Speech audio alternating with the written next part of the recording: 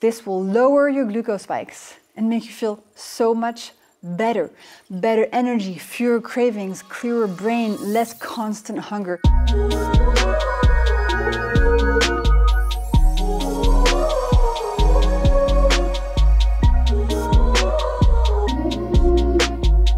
Hello angels and welcome to the Glucose Goddess Show. I'm Jessie Introspé, a French biochemist who loves food and health and science and who can't wait to tell you about this fun little hack that is a true life changer.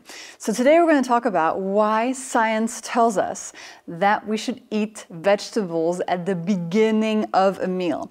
So this hack is probably the easiest hack you can do. What it asks you to do is simply to add a plate of vegetables to the beginning of your meals. Now, why would we do this? What is the amazing impact of this small little change? We're going to get into it right now, but first let me show you some very cool examples of it in action. This is what your glucose levels look like when you eat a bowl of spaghetti. Spaghettis are starches, and starches turn to glucose when we digest them. If we have just a big bowl of spaghetti, that's a big bowl of glucose, it creates a glucose spike. And glucose spikes have consequences when we have them every single day of our lives. They lead to inflammation, to cravings, to fatigue, to mood disturbances, to being hungry all the time. They increase our insulin levels in our body, which is linked to a higher risk of type 2 diabetes. And the list goes on and on and on. Now, my work centers on teaching you how to balance your glucose levels so that you can feel amazing physically and mentally. Now, look what happens when we add just a small little dish of arugula, which is a salad, before eating the same spaghetti bowl. We get a much smaller glucose spike in our body. Yet, we ate the same amount of spaghetti. And this is really helpful because when we reduce glucose spikes, a lot of our symptoms diminish. We help our body manage carbs in an easier, less harmful fashion. And we just literally feel so much better. Another example here, dumplings, and the casing of dumplings is usually rice, and that is also a starch. Dumplings on their own can create a glucose spike. Now, if we add some veggies before these dumplings, here I've added some radishes, you see a much smaller glucose spike too. And last example I'll show you right now is having a croque-monsieur, which is sort of bread sandwich with ham and cheese in the middle. It's a very French thing. A croque-monsieur on its own contains a lot of bread, and so it's going to create a big glucose spike. And now, if we add my favorite kale recipe as a starter before this croque-monsieur, look how much smaller the glucose spike is. So these three examples are pointing us to something really interesting. It appears that when we add veggies to the beginning of a meal that would otherwise create a big glucose spike, we see a smaller glucose spike. And this is super helpful for so many aspects of our health. So let's have a little look at what is going on. Veggies, vegetables, contain a really powerful substance called fiber. Fiber is the superwoman of our lives. She is the main character in this episode. We're going to talk about her a lot. And studies show us over and over and over again that when we have fiber at the beginning of a meal, you guys know I've been doing my glucose hacks religiously. They are the foundation of my dietary habits, but adding the molecules and anti-spike has really allowed me to get to the next level in a few areas. One, bloating. I didn't even know that I would get bloated. With anti-spike, I'm like, oh, I used to get bloated. I feel so much better now. 2, energy levels, super consistent. Eagle energy all day. And 3, cravings for sugar. I love sugar. I want to eat chocolate all the time, and anti-spike has given me a feeling of having a total superpower when it comes to my sugar cravings. I don't feel controlled by them anymore at all. It's truly amazing. And I know that these natural molecules are going to help my long-term fasting glucose and fasting insulin levels, which is so key to physical and mental health and to healthy aging. So go to antispike.com to see all the science behind these ingredients, to see testimonials from thousands of people who've tried it, and to order your own anti-spike formula bottle and try it for yourself. It has so many positive side effects on our health. I'm going to read you 5 titles of really cool scientific studies that show us this effect, so you can check them out if you want. They're also linked in the description. The first one is, eating vegetables first, regardless of eating speed, has a significant reducing effect on postprandial blood glucose and insulin in young, healthy women, a randomized, controlled, crossover study. Second study, food order has a significant impact on postprandial glucose and insulin levels. Third study, manipulating the sequence of food ingestion improves glycemic control in type 2 diabetic patients under free living conditions. Fourth study, consuming carbs after meats or vegetables lowers postprandial excursions of glucose and insulin in non-diabetic subjects. And finally, effect of food order on ghrelin suppression. So this was a lot of complicated scientific wording, but here's the summary of these studies. When we eat vegetables at the beginning of our meal, something amazing happens in our stomach and in our intestine. The fiber, as it arrives first, before all the rest of the food, has time to do 2 things. First of all, it's going to create a sort of viscous protective mesh in our digestive system. This mesh created by the fiber will stay in place for a few hours and prevent glucose molecules coming down from, let's say, the pasta afterwards, from arriving too quickly into our bloodstream. So it slows down the speed of arrival of glucose in our bloodstream. That's why we see the smaller glucose spikes. Second effect. Fiber first slows down what's called gastric emptying, which is simply the speed at which food moves through from your stomach to your intestine. Again, slowing things down in your digestive tract. And then third thing these studies are showing is that food order has an impact on our little L cells. Now these cells are just hanging out in our digestive system and they sense when food arrives. And they're in charge of creating a molecule called GLP-1. I have a whole episode on this molecule, check it out, it's fascinating. But the summary is that this molecule makes us feel satiated. It makes us feel full, and it also reduces our glucose levels. Now the studies are showing us that if we have veggies at the beginning of a meal, we can help these little cells produce more GLP-1. So this is where the veggie starter hack comes from. The concept is very simple. All you need to do is add a plate of vegetables to the beginning of your lunch or of your dinner. I usually recommend to do this before the meal of your day that's going to be highest in carbs and sugars. For most people, that's going to be dinner, but if you can do it before lunch, that's also great. So it's a plate of veggies. It can be any type of veggies you like. It can be salad, broccoli, radishes, carrots, tomatoes, courgettes, zucchini, artichokes, etc. Whatever vegetable you like. And then you eat what you normally eat the rest of the time. The reason I love this hack so much is because I think often when we're trying to change our diet to feel better, it can feel just so overwhelming. It can feel like I have to change everything I'm eating. There's no way this is going to be sustainable. With this hack, you don't have to change your meals. You simply add this veggie starter at the beginning of your meal, and you will see an amazing effect on your glucose levels, which you will feel, by the way, even if you don't have a glucose monitor. You will feel better, more energy, fewer cravings, a slower return of your hunger after eating. And then within, what's happening in your body? Less insulin release, which is so good for preventing chronic diseases. Less inflammation, slower aging, healthier hormones, better brain. The list goes on and on and on.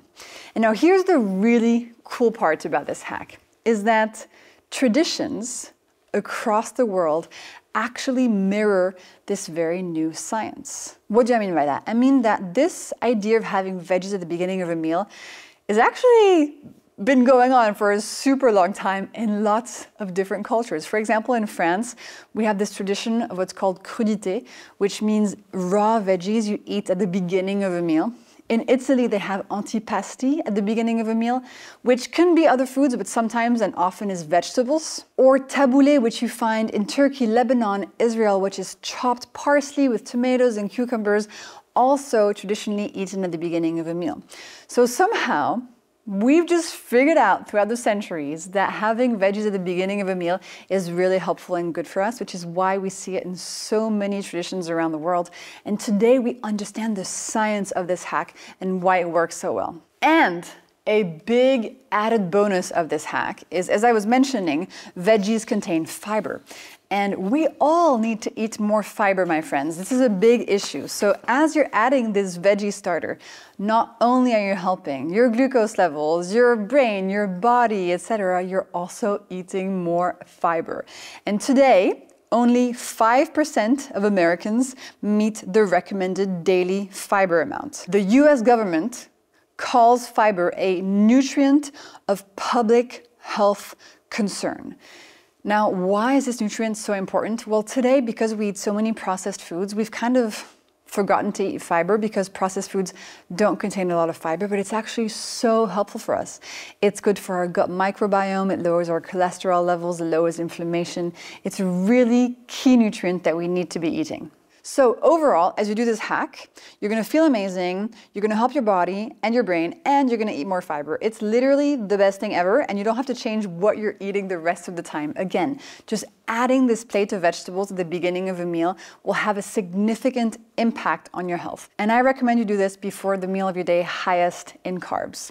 Lunch or dinner, up to you. Breakfast is a bit harder, I feel like, to do the veggie starter hack, so focus on having a savory breakfast. That's the main hack in the morning, and then lunch and dinner, veggie starter hack. If you want a list of all my 10 glucose hacks, there's a free PDF in the description of this episode to download them. Now I'm going to answer some very common questions about this hack because there are many. First question, how many veggies do I actually need to eat? Listen. A little bit is better than nothing. If all you can do is have one cherry tomato, one baby carrot, one mouthful of broccoli, that's better than nothing. So celebrate that. If you can only do that, it's totally fine. If you have more flexibility, I recommend the veggie starter to make up about 1/3 of your overall meal.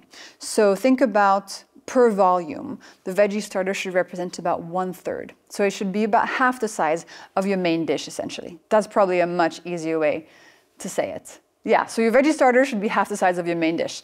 There we go, I just figured this out on live, on air. This is a much better way to say it. So half the size of your main dish afterwards. Second question, what qualifies as a veggie starter?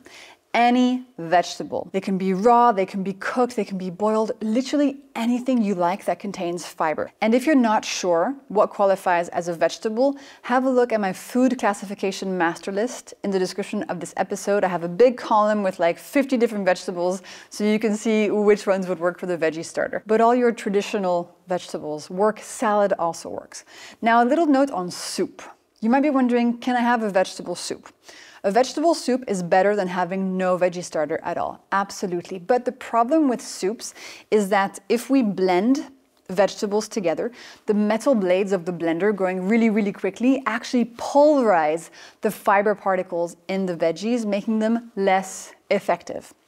And there's a big difference between a vegetable soup with, let's say, carrots and parsnips and broccoli, and a potato soup. Potatoes are starches. So potato soup is not a good veggie starter because potatoes contain a lot of starch and they're going to create an increase in your glucose levels. Next question, what do I do at a restaurant?